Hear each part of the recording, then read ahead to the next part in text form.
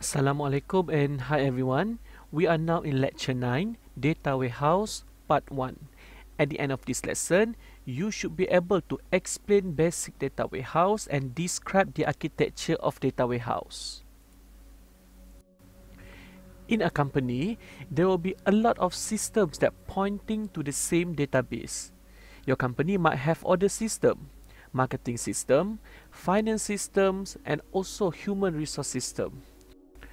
If the database is being accessed every single day, it is what we call as operational database. Since there are a lot of systems, there must be a lot of users too.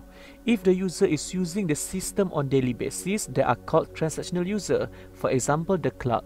If the user is using the system on certain period to make some monitoring, analysis or decision, they are called non-transactional user. For example, the manager or supervisor. In a database approach, a user needs to use DBMS to access the database. In a normal system, there will be multiple roles of users such as the clerk and manager. The clerk will access the system every single day to record the transaction that is happening in the company. Once in a month maybe, a manager will take a look at the same database to see how the business is performing based on the daily transactions recorded.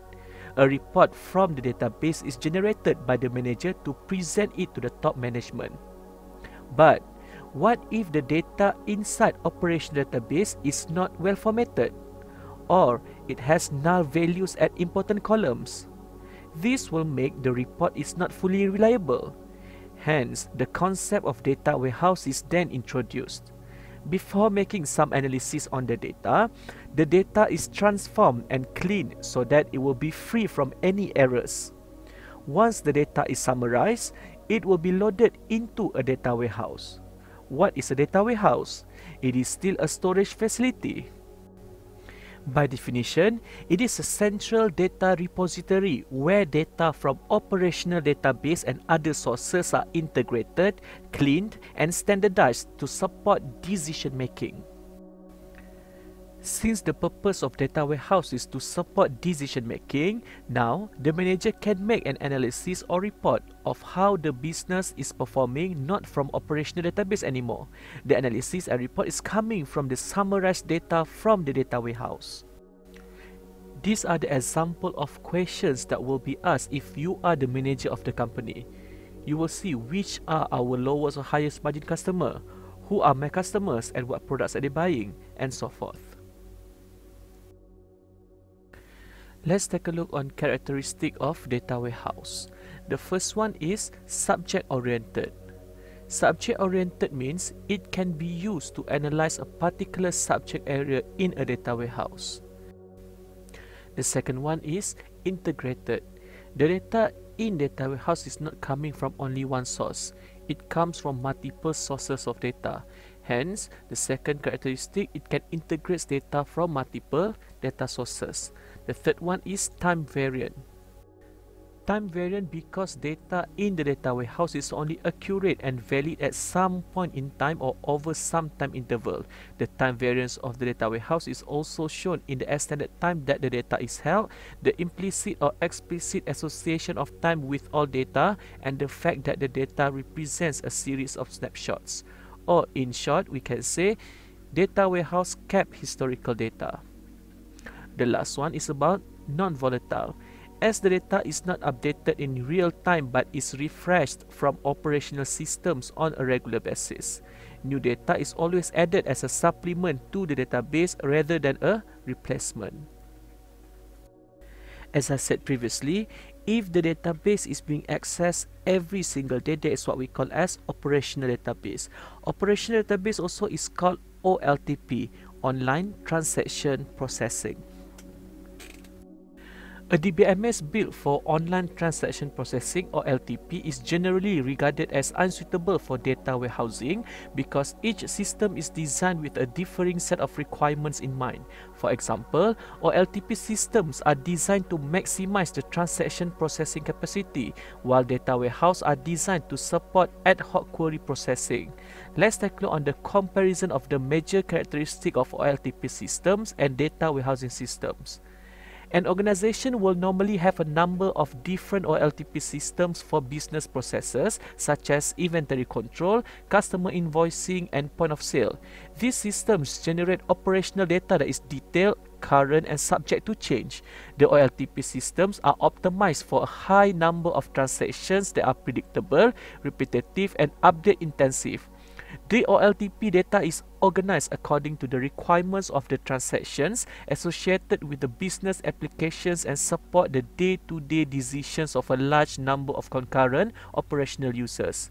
In contrast, an organization will normally have a single data warehouse which holds data that is historical, detailed, and summarized to various levels and rarely subject to change. The data warehouse is designed to support relatively low numbers of transactions that are unpredictable in nature and require answers to queries that are ad hoc, unstructured, and heuristic. The warehouse data is organized according to the requirements of the potential queries and supports the long-term strategic decision of a relatively low number of managerial users. Although OLTP systems and data warehouses have different characteristics and are built with different purpose in mind, these systems are closely related in that the OLTP systems provide the source data for the data warehouse. A major problem of this relationship is that the data held by the OLTP systems can be inconsistent, fragmented, and subject to change containing duplicate or missing entries. As such, the operational data must be cleaned up before it can be used in the data warehouse. OLTP systems are not built to quickly answer ad hoc queries. They also tend not to store historical data, which is necessary to analyze trends. Basically, OLTP offers large amounts of raw data which is not easily analyzed. The data warehouse allows more complex queries to be answered. The types of queries that a data warehouse is expected to answer range from the relatively simple to the highly complex and are dependent on the type of end-user access tools used. As shown on your screen is the layers in data warehouse architecture. The first one that we have is operational and external database layer. This is the source data for the data warehouse. The second one, information access layer, the tools the end user access to extract and analyze the data. For data access layer, it is the interface between the operational and information access layer. For metadata layer, this is the data dictionary or repository of metadata information. For process management layer, it is the scheduler of job controller. For physical data warehouse layer, it is where the actual data used in the decision support systems are located. For data staging layer, all of the processes necessary to select, edit, summarize, and load warehouse data from the operational and external databases. Let's take a look on typical data warehouse architecture.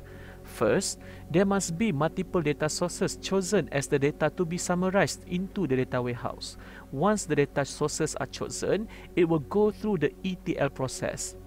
It means the data from multiple data sources are extracted.